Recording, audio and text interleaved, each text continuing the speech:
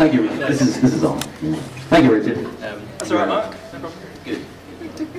Ladies and gentlemen, I think this is the point in proceedings when everyone is expecting to be amused by the telling of funny stories.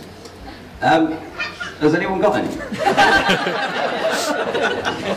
No, seriously. Ladies and gentlemen, I want to start by asking you a question. Has anyone ever noticed that the Japanese word for begin contains the English word married? Anyone notice that? Well, I have. And I think this is quite fitting, because when you think about it, a lot of things begin with marriage. Yeah? For example, you've got families begin with marriage, and joint bank accounts, and what else? Oh, dinner parties, right? It's usually married people who have dinner parties. At least I've never been invited to one, and I can see no other reason for that other than and of course, most importantly, babies. Babies, children, right, begin with marriage. So there you go. I think the Japanese people clearly are very perceptive people, but perhaps not quite perceptive enough, because we all know that if you want to have babies, marriage by itself is not enough. You gotta have, I think you all know. So, I think the Chinese people went one better on this one, because the Chinese word for begin contains the English word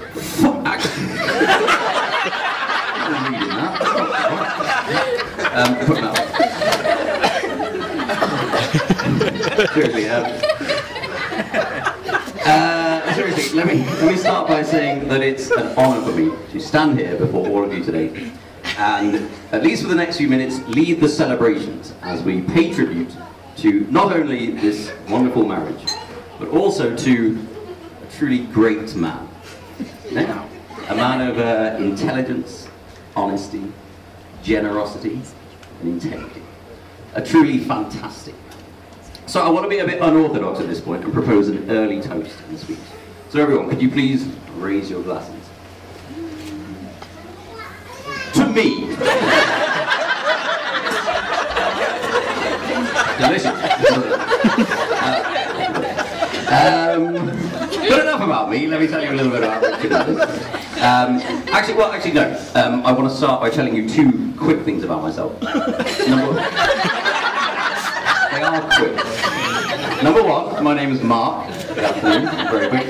And number two, I'm a little bit odd. But luckily this was something I noticed about myself at a very young age. And as a result, I always try to make a point of keeping friends close by who are very sensible and level-headed. And I feel that Richard is probably the best example of such a friend. And in fact, given that Richard is the groom today, I feel a little bit weird being called best man. It's a bit of a strange title. I'm not quite sure why they call it that, because when you think about it, like, that's kind of custom made to make the bride think she's just made a massive mistake. You're like having the idea drilled into you that there are better men than your new husband. I know, you must be thinking, like, you're the best. And that's why what I want to do now is dispel that myth and make sure that everyone here knows that out of all the men I know, Richard Madders is the best.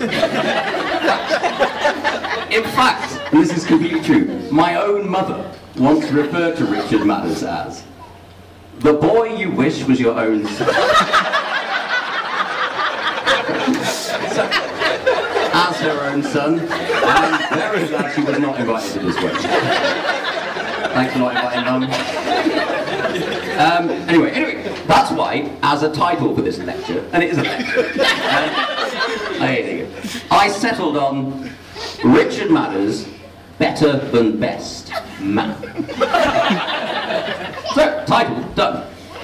Next, I started thinking about what I was going to say today. And at first I thought I could stand here and list Richard's achievements to you, but I also know that we all want to be home before Thursday evening. There's not enough time to do all that. Instead, here is an overview of Richard's life.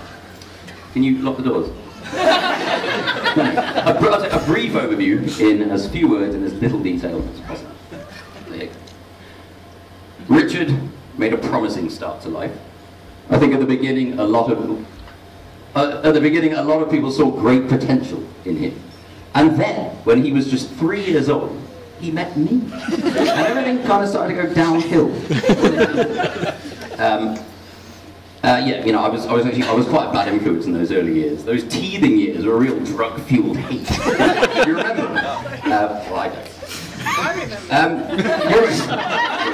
Sorry. Anyway, it was a shame that everything had started to go downhill, because I remember that at the time I too saw the great potential in Richard. You know, he was somehow different to the other 3-year-olds I knew at the time. He was 4. Well, actually, that reminds me. Speaking of school, I've got something to show you. The primary school myself and Richard went to, they didn't do yearbooks or anything like that. They did tea towels. Okay. So can you hold this? Tea towel. Right, there you go. This is a tea towel. Thank you very much. This is a tea towel from Market Bosworth Primary School. Have you got this? Yeah, I've got one. So basically what you've got is, show it around, there we go. You've got the face of every kid in the year on this tea towel. And actually, you can see how things have progressed in the last 20 years, because these are actually photographs. There's been some funny-looking parents around. Here we go. Can you hoist it up in the air? So there's me down there. Here's Richard over here. And he's wearing a T-shirt that says "Stay cool." Good advice. Shame I never took it. But anyway, there we go. Happy children enjoying happy school. Cheers. So,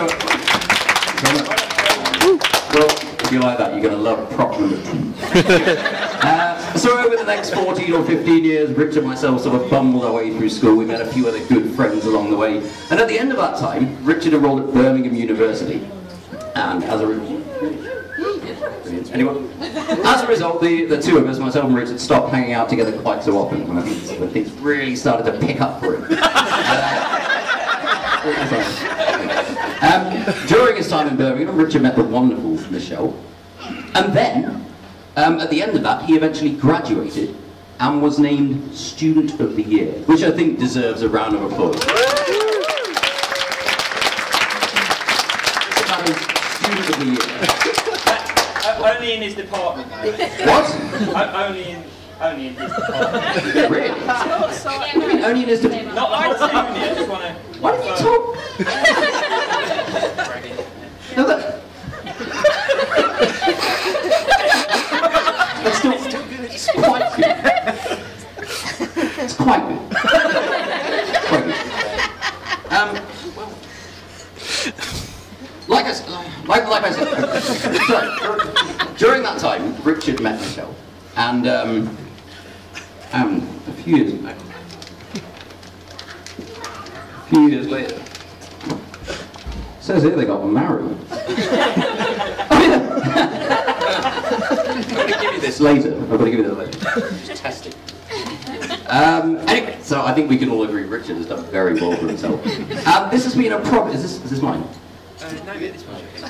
I think this has been a problem that Richard's done. It's been a problem for me lately, because previously, when I was thinking about what to say today, I was racking my brains trying to think of funny stories about Richard Manners. But even though we've had a lot of good laughs together, to his credit, it's difficult to think of it where he was the focal point of a lot of laughter from the rest of us.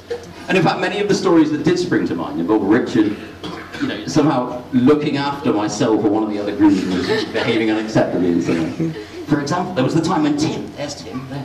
There was the time when, at the end of a night out once, Tim fell down a hill and cut his side up pretty badly. So Richard stayed up all night nursing him back to health, even though he had to go to university the next morning. And then there was the time when where's Joe? There's Joe, there. Joe got so drunk one time that he couldn't even stand up. So Richard stayed with him all night to make sure that under no circumstances should he try to stand up. You know, come to think of it, mate, it was very gracious of you to involve us in this wedding today. I certainly wouldn't have invited us. Anyway, I racked and I racked and I racked and I racked and I racked and I racked. And eventually, I was able to come up with one occasion where I think Richard was perhaps not quite so sensitive. You know how you have those nights in your life when something bad happens and you sort of hit a crossroads, and the next day you need to take a long, hard look at yourself, basically pick the right path. And I think if there was one such night in Richard's life, it would be a night, I keep saying night, sorry, it would be a night, last one, during the long, hot summer of 2007. And what happened was, Tom, there's Tom, over there, Tom had a 21st birthday party at his parents' old house in Leicester. So, you know, we're all there, we're all singing and dancing and drinking and laughing and chatting and having a wonderful time. But about halfway into the evening, a few of us started to notice Richard was a bit sort of out of sorts. I'll give you an example of what I mean. At one point, he was trying to make a point about something. So he says to us, he says, "So guys, you know how the world is 75,000 miles all the way around?" So I said, "I think it's 25,000. Now, I was right, but he was so outraged that he smashed the wine glass that he was holding. Yeah, it was really intense, quite scary actually. By the way, I mention this small detail because to this date, this is the only time I have ever intellectually got the better of Richard. So clearly, I'm having a great evening. Richard, on the other hand, clearly not himself. And a few hours later, he was asleep on the floor of Tom's parents' living room, and he woke up and was a bit sick. That's it.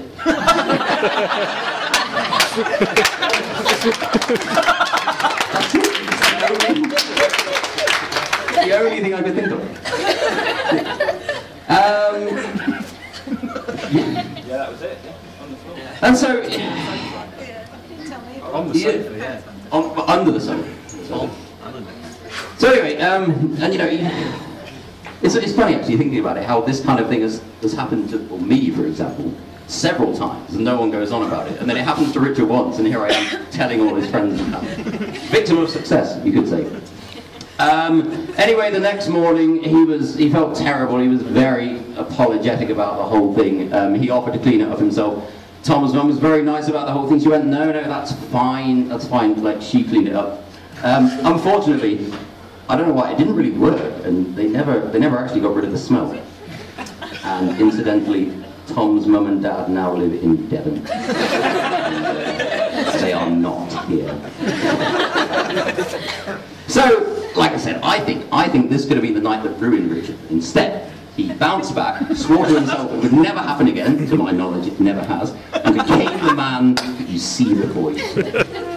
But why would I tell you such a story? Well, maybe to try and embarrass Richard a little bit. But it can't be that, because I now know that that's practically impossible.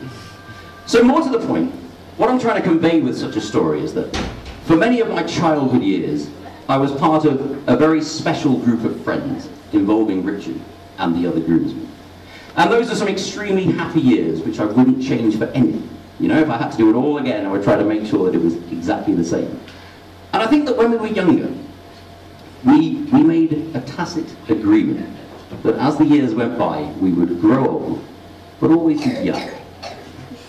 I think the special thing about Richard in all of this was that he was the only one out of all of us who realised one day, he thought, hang on, that agreement we made is a bit of a crap idea. It is in fact very important to grow up. And I think we can all agree he has done a damn fine job of it.